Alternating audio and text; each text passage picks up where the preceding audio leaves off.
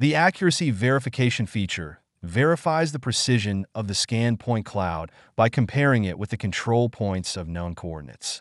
It then analyzes the elevation and plane data, helping you understand how accurate the current point cloud is. First, select the target point cloud. Hold down the Shift key and select any point to check whether the current point cloud is in an absolute geographic coordinate. Click the Start tab and select Accuracy Verification.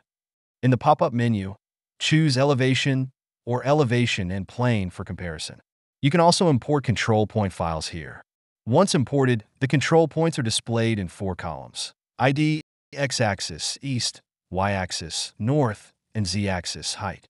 Here, select Elevation and Plane for the demo. After importing the control point file, you can view the control points displayed in the point cloud. Next, match the control points with the points on the target paper one by one. To see the target paper more clearly, you can change to the intensity mode. This mode lets you adjust the display color and color intensity.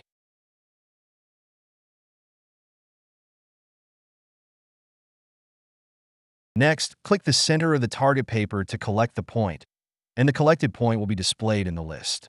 Double-click the ID of a control point to locate it quickly.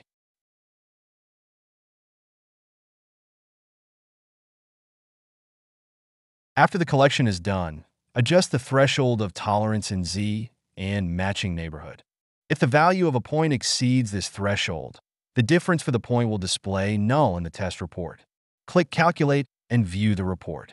You can click Plane Accuracy to view the accuracy of the plane, and click DZ, DX, or Die to change the display accordingly. Click Export to export the accuracy verification report in Excel format.